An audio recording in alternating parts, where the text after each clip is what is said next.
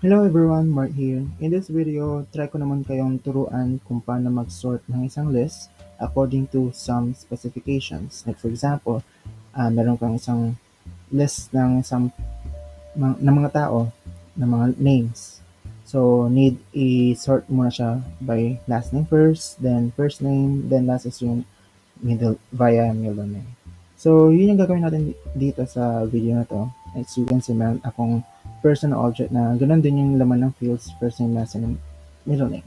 And naka-prepare na rin yung mga aking person objects. I have 6 persons in total. Persons, people. So, and then lahat ng people na yun or person object na yun is nakalagay na sa ating person list. So, ito sila. To check muna kung anong magiging itsura niya sa unsorted list, try ko muna siyang i-output. Click mo to, unsorted list. Then, loop person list. And person, or kahit nawala na yung person. Yung person object. Then, try ko siyang i-run. Okay, binibuild lang muna niya. Check natin. Okay, so ito yung unsorted list natin. Kung mapapansin niyo kung ano lang din yung ordering dun sa pagkakagawa ko kanina. Kasi for example, si Bugayan yung nauna, followed by De La Cruz, followed by Fernan. Ganun din siya dito. Bugayong, De La Cruz, Fernan, Tenorio, De La Cruz, Tenorio. Okay? Now, what I'm gonna do next is yung perform na yung sorting part. In sorting part, you need to call yung name ng list mismo, which is yung person list. Then use or call stream dot sorted. Then in open and close parentheses, tawagin mo yung comparator object. Ito yung tutulong sa atin na mag-compare ng mga values ng ating objects. So comparator comparing. So inside of this open and close parentheses, tawagin mo yung getter nung first field na need niya i-sort. Ano yung ulit yung requirement natin? Kailangan ma-sort siya by last name first. So tawagin natin si get last name. Ayan. Enter mo lang yan pag lumabas yan. Next, paano mo ma-ipilit itong code? Sort naman niya next via first name. So, wag mo muna siyang ilagyan ng semicolon sa part na yun or dito sa part na to. Tawagin mo muna yung dot, then comparing. And ito yung part na parang may next rule pa siyang susundan. So, since ang first name ang next natin i-compare, so get first name. Yun lang din. Tawagin mo rin siya dito. Then, comparing. Ang last na condition natin is ma-sort siya via middle name. So, get middle name.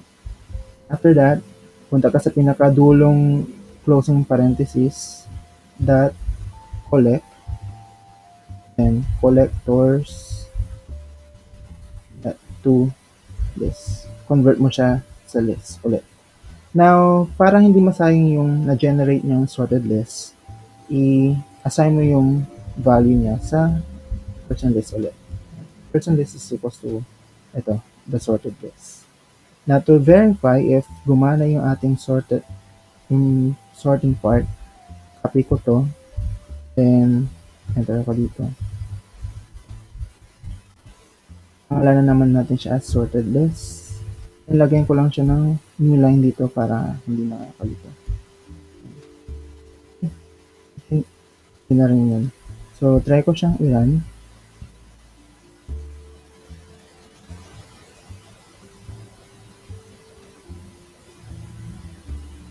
Okay. So, may sorted list dito. Check muna natin ang sorted list. Unsorted list, Bugayan, De La Cruz, Fernan, Tenorio, De La Cruz, Tenorio. Ito yung sorted list. Kung mapapansin nyo, tama yun sa last name. Bugayon, De La Cruz, Fernan, Tenorio, Tenorio.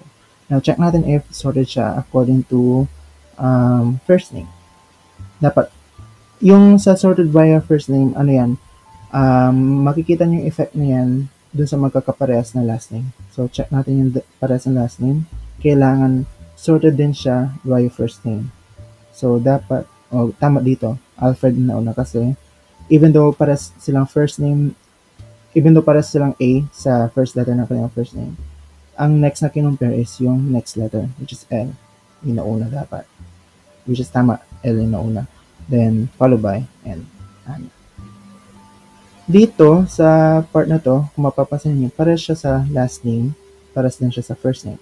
So, ang next na, yung magiging final ordering nila should be followed by yung middle name. So, check natin yung middle name niya kung naka-order ba. So, tama. Kasi nauna yung C compared sa F. So, tama yung ating sortation. Gumagana yung sorting natin via last name first, then next by first name, then next by middle name. So, ganun yung ating sortation part. Balikan natin yung code. First natin gawin is person list. Tawagin natin siya. Then, next is tawagin natin tong stream that's sorted. Tapos, yung pinaka-comparison part natin dito is yung ito. Comparator.comparing yung unang checker, unang condition. Then, next is that, then comparing yung second condition. Then, last is yung that, then comparing. Then, after that, tawagin mo to, convert mo siya as a list again. Then, save mo siya sa final list, which is yung person list na. Then, to verify, ayan, pinrint out ko ulit sila lahat. Okay? So, that's all I got for you today. Thank you for watching this. Have a nice day. Bye!